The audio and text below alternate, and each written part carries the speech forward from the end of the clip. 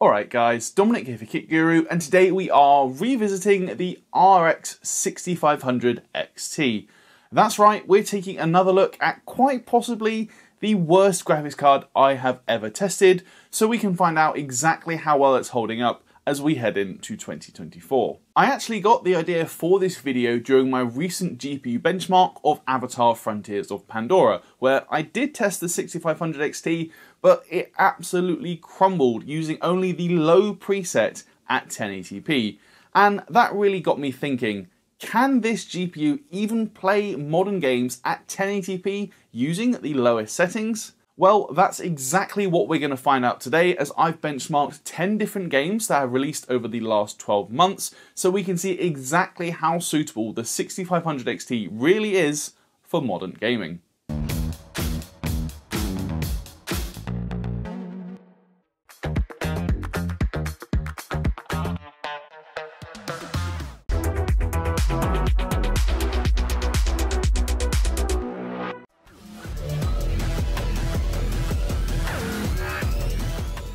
If, like me, you blocked all trace of the 6500 XT from your memory, it might be worth just a quick recap, as this GPU actually only launched in January 2022, so it's not even 2 years old at the time of filming.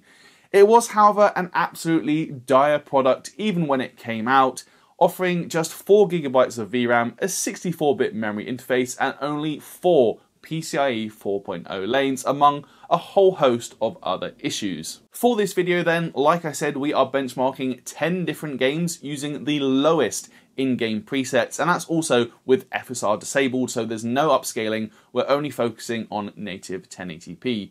Ray tracing is also, of course, going to be off, we're not even thinking about that, apart from games where it's integrated into the engine like Avatar and simply can't be disabled.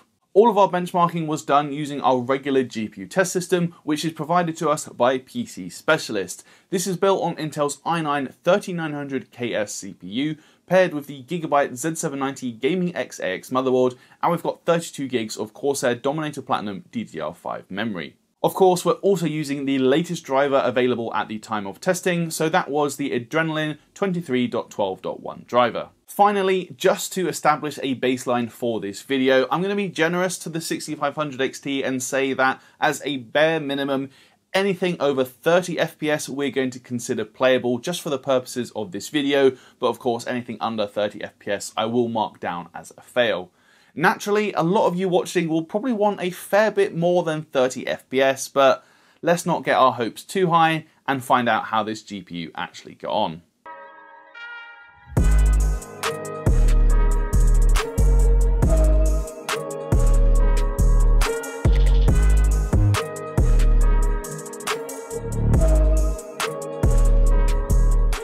Kicking off then with Alan Wake 2, here we are using the low preset.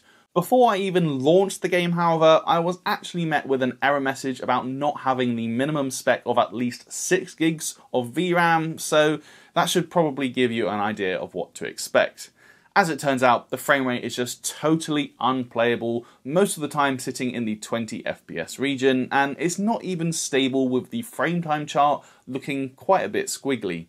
That's even with the textures clearly not loading in properly as well. I've honestly never seen the FBI logo look so low res as it does here, while the ground texture is pretty woeful too. Just as confirmation then, over our benchmark run we got an average FPS of 22.9 and a 1% low of 16.9, so Alan Wake 2 using the low preset is a big fail.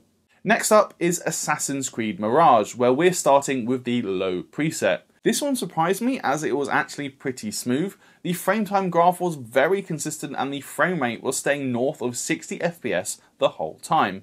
I would say that graphics and particularly the texture quality is not very impressive at all at these settings. It is a bit of an older engine now, but our focus is really whether or not the games are playable, and this one is.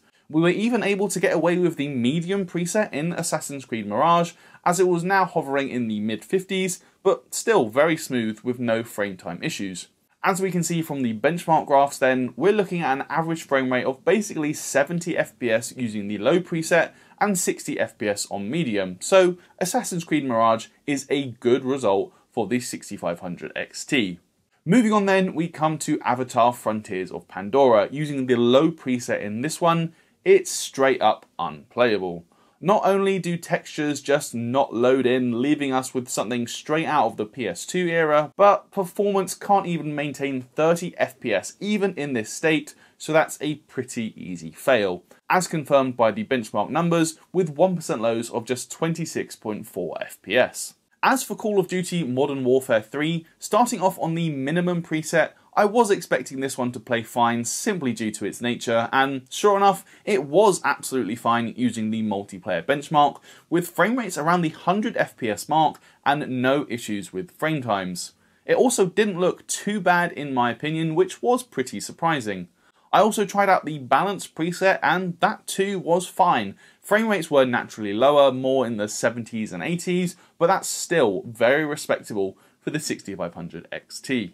Confirming that, we have the benchmark numbers, a smooth 102.2 FPS average using the minimum preset and 86.3 FPS average using the balance preset, and no issues for the 1% lows either, so Modern Warfare 3 is going down as a success. Okay, so the next game is technically cheating as Cyberpunk 2077 did come out at the end of 2020, but given the Phantom Liberty expansion and the big 2.0 and even 2.1 updates landed just a few months ago, I figured it was worth including, and we're starting with the low preset, but of course with FSR disabled. I have to say I was pretty surprised by this one. I was expecting a dumpster fire, but the frame rate was actually not too bad, hovering in the 40 to 50 FPS region, and there were no frame time spikes during my test sequence either. Obviously the frame rate is not super high, but I'd say it's still a surprisingly scalable experience considering how demanding Cyberpunk can be at ultra settings. Now I did also try the medium preset, but it doesn't give you very much headroom at all over the 30 FPS mark. As we can see from the benchmark numbers, the 1% lows dropped to 30.6 FPS, though the low preset was still a surprisingly good experience, with 1% lows of 39.9 FPS and an average of 47.9. Moving on though to The Last of Us Part 1, we're using the very low preset for this one, and it's another game that ran surprisingly well. Yes, there were a couple of minor frame time spikes as you can see, but nothing I really noticed too much while playing, and frame rates again in the 40s and 50s is pretty reasonable. Again, I can't really vouch for the image quality as some of the textures looked pretty dire in my opinion, but it was playable and that's what we're interested in today. I also tried the low preset, which was okay, but we were definitely starting to hit the 4GB VRAM limit as those frame time spikes were getting more and more common, so best sticking to the very low preset for this one. As we can see, very low did perform fine with 1% lows of 46 FPS and an average of 54.3. The low preset sees a bigger gap between the 1% lows and the average though, which is caused by the increased frame time spikes.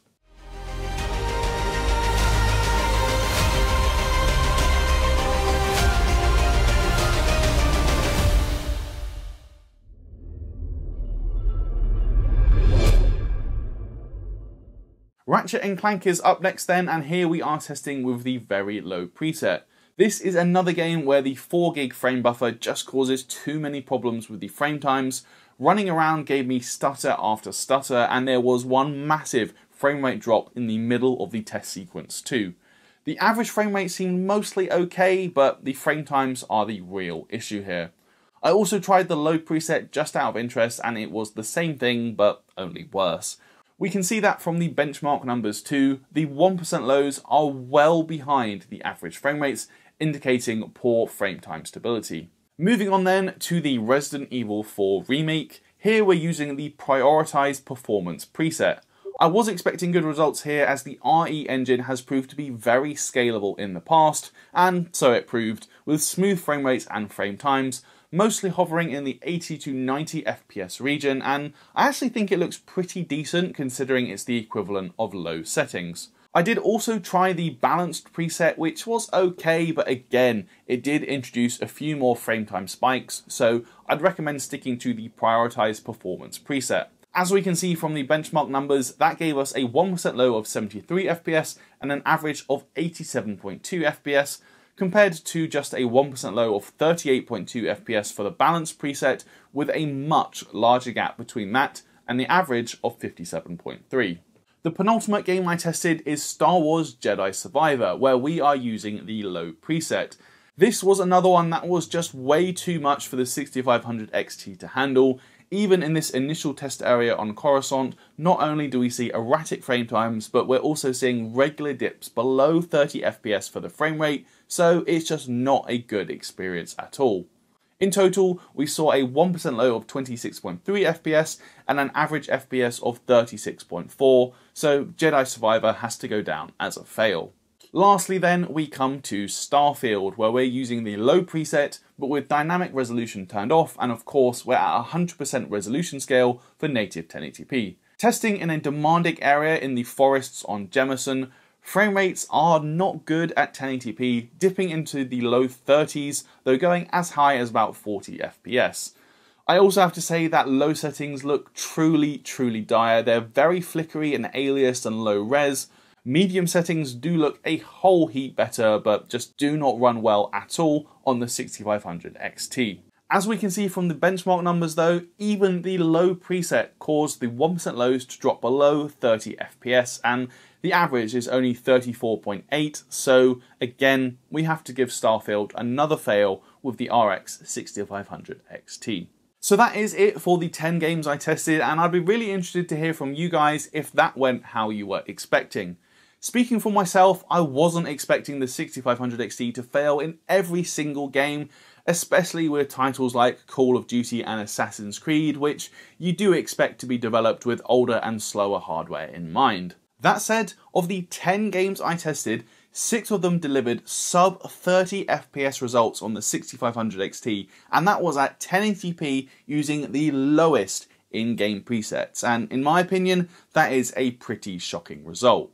Yes, these are modern AAA titles, but I really think that's the whole point. We're only 2 years on from the launch of what was a £200 graphics card, if not more due to the shortages, and it couldn't even play a majority of the games we tested at 30 FPS using the lowest settings. I really think that just goes to show how bad of an investment the 6500 XT would have been. The marketing around the 4GB frame buffer, for instance, I think was pretty misleading even at the time, and clearly that frame buffer is even more of an issue today.